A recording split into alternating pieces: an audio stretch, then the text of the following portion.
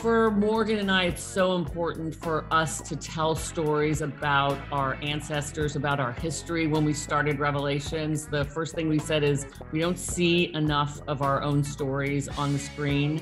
And so that's why we started Revelations. And we did it to reveal truth, to tell stories that, you know, not only have been forgotten, but in some ways suppressed. And I feel like this story is such an important story, and I am shocked, especially growing up in the theater, and Morgan too, doing theater in New York for so many years, not knowing anything about the African company.